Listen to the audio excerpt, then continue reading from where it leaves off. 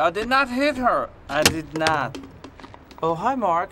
Oh, hey, Johnny, what's up? I just thought I was kind of helping my wacky friend out to make his project. Well, did you? No, it's not true. Don't even ask. It's just totally different. I mean, it's unlike anything I've ever seen.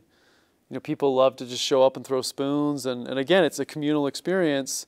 Not many movies do that.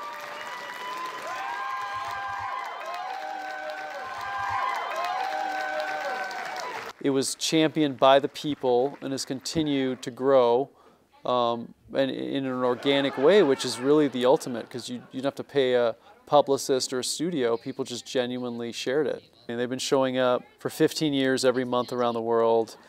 Some people have seen it like 30 times, 100 times. They just love it. Yeah, I think they did a study recently where it's like highly intelligent people are drawn to bad movies.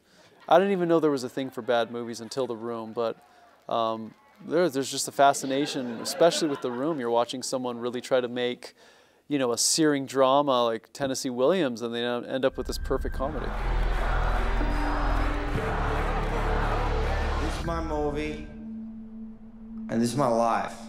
What line? What line? I did not hit her. I think that it's a really good adaptation of the book. I think it captures the heart and the comedy, and you know, again, it's a very, very strange friendship. And I think that's what makes the story go. And I thought, you know, James Franco and Dave Franco really did a great job capturing it.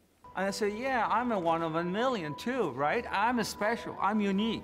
So I say, give me a discount. He gave me the discount. You know? I pay only $80,000. When I saw The Disaster Artist, it made him, maybe it helped me understand him more. And I realized all he wanted was a chance. So I thought, what if you put him in a role that he fits, you know, make it a serious art film and see if you can actually get something interesting out of him. And so he worked really hard, and yeah, I'm proud of him. I think we did something that, you know, I'm glad we didn't let The Room define us. I'm glad we gave it another shot.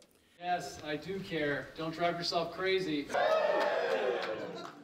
And sits down on the couch. She's smiling. I mean, I don't know. I think it's done with love, really, because they're celebrating the movie. They're mocking it in a way, but it's done with, you know, it's done with love. And I think any artist, their hope is their work lasts and has an effect. And his had a very different effect.